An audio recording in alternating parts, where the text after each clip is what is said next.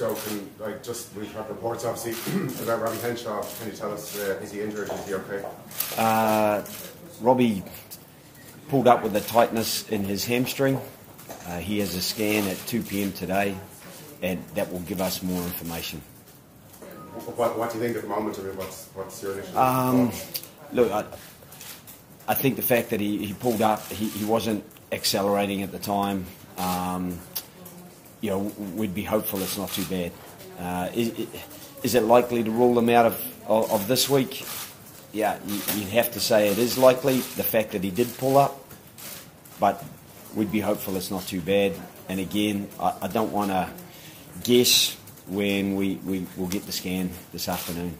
We know Will Addison was left on the bench last night, Roadster. I mean, is there any thoughts about bringing him over? Is he on his way over at the moment?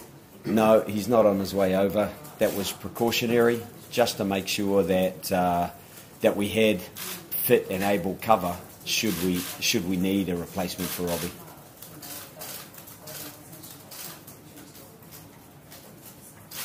Joe, it's kind of similar to 4 years ago. I think it was on the 4 years ago, I think on the eve of the tournament, or on the eve of Ireland's first game, at least in the days leading up to it, I think Robbie Henshaw had a similar injury, and it was kind of a similar situation as well, where it leaked out in the media a couple of days before we actually got confirmation.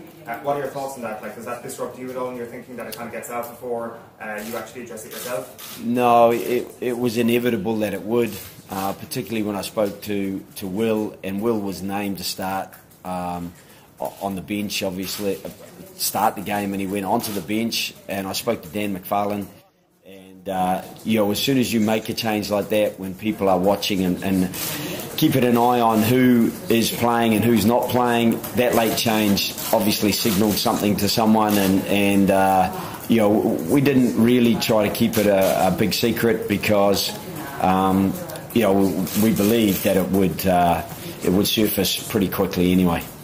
Joe, obviously you've got 4 centres in the squad anyway. You've got Chris Farrell and Gary Munro, so does this immediately show the fruit of making that selection, and also the fact that you've got quality cover? Yeah, I do, and we had made, as much as people might have written it into their reports, we had made no decisions on who was going to be playing anywhere for this week, so there's obviously people better informed than I am predicting who was going to play and where, but I can assure you that we have made no decisions, so it's still quite open. We'll see what happens with Robbie, because if it was just a tightening, it could be a cramp. We've travelled a lot. We've tried to be fully rehydrated, fully recovered, but if it is more than that, and we do leave him out this week, we do feel we've got good cover. ジョーさん、スコットランドと日本というこの試合の流れっていうのは、アイルランドのチームとしてはやりやすさ、やりにくさってどういうふうに考えていますか？ Firstly, konnichiwa, gokenki, arigatou gozaimasu. I think it's a tough order. I think Scotland will be very difficult for us. And I think just a 6-day turnaround to Japan and Shizuoka will be very tough. I know Jamie and Tony Brown well. I think that they're doing a great job. They were obviously very strong in the Pacific Nations Cup. And I think we're trying to take one match at a time, but we've certainly got an eye to the future and the quality that the Japanese team have. Joe, could you just talk a bit about coming to Chiba, like why you didn't go direct to Yokohama? What's the thinking about having a few days here before you move it? And also, what are the training facilities like that you're using? Yeah, the training facilities are superb.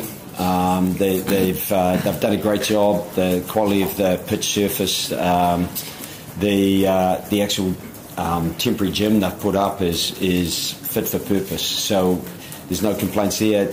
Took us 45 minutes to get to the training venue yesterday, but no matter where you are, that's going to be part of the equation. It means that you've got to, you probably want to make sure that you make maximum use of those training windows, because it is a little bit of a strenuous journey to get to them. I think we came here because we thought we'd be a little bit out of the way.